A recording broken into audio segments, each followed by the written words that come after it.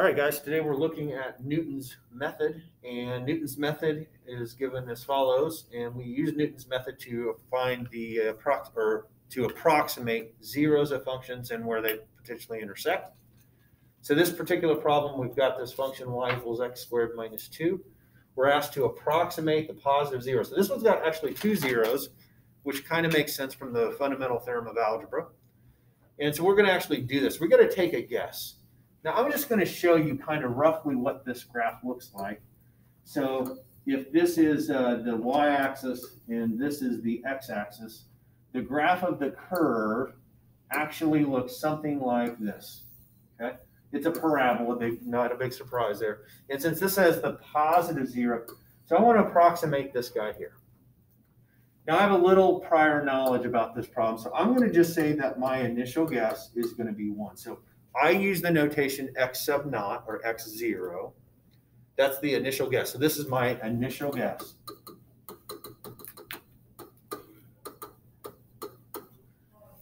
Okay, so now that I've got my initial guess, which I hope is pretty close to the right answer, but not quite right, I'm now going to try to figure out what x sub 1 is. Well, how do we find x sub 1? Well, according to our formula, we're going to use, if this is x sub n plus 1, what's n in this case? Well, n is going to be 0, because 0 plus 1 is 1. So I need to do x sub 0 minus f of x sub 0 divided by f prime of x sub 0. This is what I need to do. And I'm going to go ahead and do that now using, and I need to know the derivative. So I'll get to that in just a second. So what is x sub naught? Well, that was 1. We've already established that that's 1. Minus, now I've got to do f of 1 over f prime of 1. Now, I kind of forgot to mention, this is our curve. Y prime is clearly 2x. So that's a nice, easy derivative. So now let's go back down here and kind of finish out our work. So that's going to be 1 minus. Now I've got to find f of 1. So if I plug 1 into our function, let's see here, what would that be? I think it's negative 1. And then if I do f prime of 1, if I plug 1 into y prime, I think that'd be 2. So I think that turns out to give us an answer of 1 1/2. So x sub 1 is 1 1/2. So hopefully, whatever the answer is, hopefully this answer is closer than our initial guess was. So far, so good, guys? Does that make sense? Now, is that the exact answer? Well, the answer is no. I mean, if you take 3/2 squared, or 3 over 2 squared, what would that be? That'd be 9 over 4, right? What's 9 over 4 minus 2?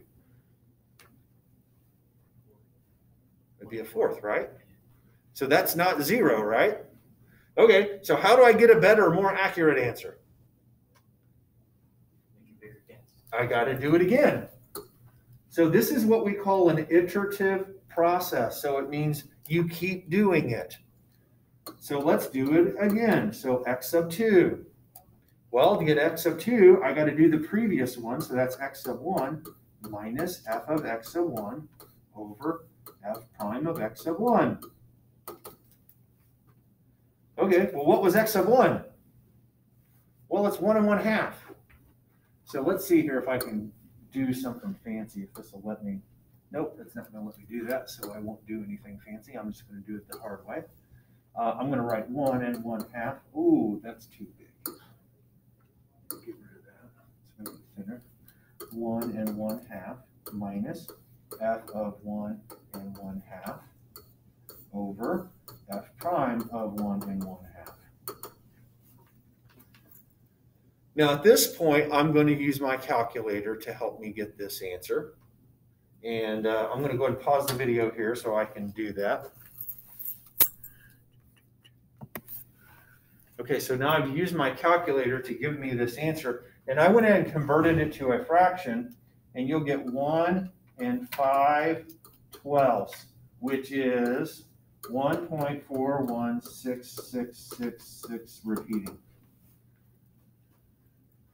Now, I claim that that answer is even better than the previous one. let's go ahead and play the game one more time. I'm going to do this one with my calculator right here. So I'm going to do, let's see here.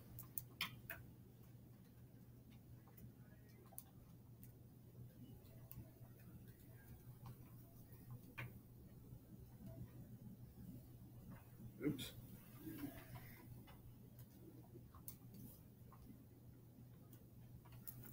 Wow.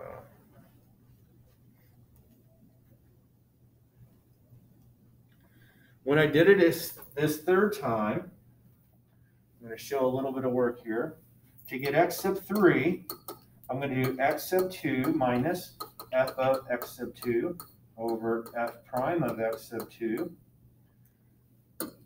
which is going to give me the following. It's going to give me this 1 and 5/12 minus f of, running out of room, 1 and 5/12 over f prime of 1 and 5/12.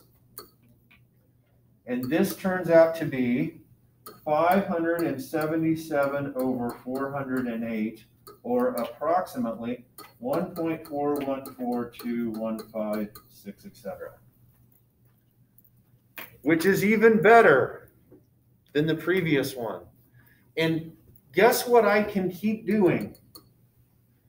I can keep iterating this. I can keep repeating this process. And guess what happens each time I repeat the process? The answer gets better and better and better. Does anyone want to take a stab? Does anybody think they know what number that is? 1.414. Does that number sound familiar to anybody? It is the square root of, it is the square root of 2. So as this goes on and on, you get the square root of 2.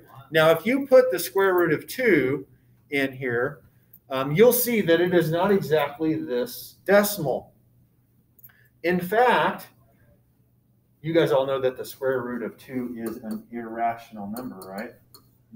And since it's irrational, that means it does not repeat and it does not terminate. So guess how long technically you'd have to do this to get the exact answer? Forever. We're not going to do it forever. The good news is that this is a very efficient method, okay? So the answer here is the square root of 2. And if you go back to the problem, it kind of should have made sense, right? The square of what number minus 2 is equal to 0? The square of what number minus 2 equals 0?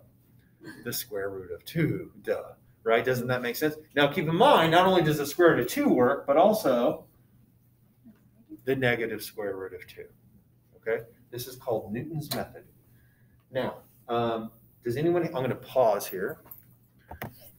One of you asked earlier today, hey, can I use my calculator to help me make my initial guess? Can I look? Yes. Because here's the thing, on these problems, on almost every Newton method problem that you're given, guess what you're going to need to do the problem? Your calculator. Because it gets really hard calculating these fractions. So we're kind of cheating, because what we could have done, I mean, hopefully we all know this, I could have just graphed this function on my graphing calculator and used the 0 feature to figure out the 0, right? So you're like, why are we doing this? Well, here's the thing. You got to keep in mind that 400 years ago, when they discovered this, Newton, for example, they didn't have calculators. They didn't have computers. In fact, computers have only been around in my lifetime, basically. Personal computers were developed in 1971, which was the year I was born. So by the way, guess how your calculator actually finds zeros? It has an algorithm that does this. This is actually how it does it, okay? So does that answer that question? Now, I want to talk about a couple of pitfalls that can happen. Okay, so I'm going to go to a new slide. So here is the pitfall. Here's pitfall number 1. So let's say you've got some function, f of x equals whatever it equals, and then you make your first guess, which is, let's say, 1 again. You do your calculation, and then you get x sub 1 is, let's just say, -1/2. Okay? And then you do it again and you get x sub 2, and then this time it's 3.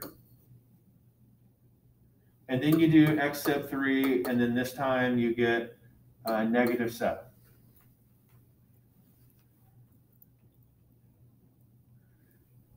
Do you just keep going? No. What do you notice is happening as we went from here to here to here? What is happening to the answer? By the way, you can think of this, if you will, as kind of the y value. What is happening to the y value of the function? And I know we're actually talking about the x-intercepts, but what's happening to these y values as we go down? Zigzag. They're what? Going through the 0, they're zigzag. They're the same? Oh, they're zigzagging. Okay, good. Here's the other thing. Let me kind of point this out a little bit more over here. This number was, this initial guess was 1, right? This was our initial guess. This one here was 1.5. Agreed? This was 1.416666. This one is 1.414. What's happening to these numbers as we go down the process? We are approaching this magical number called the square root of 2, correct? Mm-hmm. What's going on over here, though? You're not approaching. We're not approaching anything. In fact, we are what we call diverging. We're not getting closer to the answer. We're getting further away. So here's the big thing I need to warn you about. This method does not always work. If you looked at the book, if you looked at the notes, or if you watched my video, I've made some comments about that. If the series or if the function does not converge in a certain way, this will not work. And the best way for you to recognize that is when you start making these guesses, if the numbers start getting further and further and further away instead of getting closer and closer and closer, don't keep going. Now, let's say that happens. And by the way, it can actually happen on a function that's differentiable. Let's say that it gets worse. What could you do? Because you know it's not a trick question. You've been told to use Newton's method, but for whatever reason, your numbers, what could you do to maybe right the ship?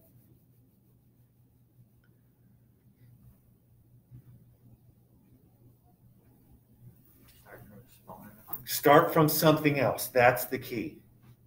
Now, I'm just telling you that in this case, we started at 1. We just made the initial guess at 1. Maybe, and I'm just saying, maybe the student was just not, like, you ever had a brain fart? Maybe the student had a brain fart and it actually crossed over at close to -1, and they accidentally just did 1. Okay, does that make sense? So if this doesn't work, then maybe try a better guess. And you might look back and go, yeah, that wasn't very smart. That wasn't a very good guess. And try it that way. Okay. Now, I'm just going to let you know, my goal in this class is not to give you one that doesn't work. But I do need to let you know that there are sometimes it will not work. And in order for you to use Newton's method, in fact, let's go back to this real quick. Does the function have to be continuous for you to use it? Yes. Yeah. Does it have to be differentiable? Yes. By the way, why does it have to be differentiable? Because you need the derivative, Mr. Allen. Oh, and by the way, guess what the derivative can't be? Guess what this can't equal? No, since it's on the bottom. 0. Yeah. So this is another potential. So there are some potential pitfalls. Again, my goal isn't to give those to you. I'm just forewarning you that, I feel like sometimes in math we just say, yeah, you can do this whenever you want. It always works. Well, it almost always works. But there are situations where Newton's method does not work. Okay.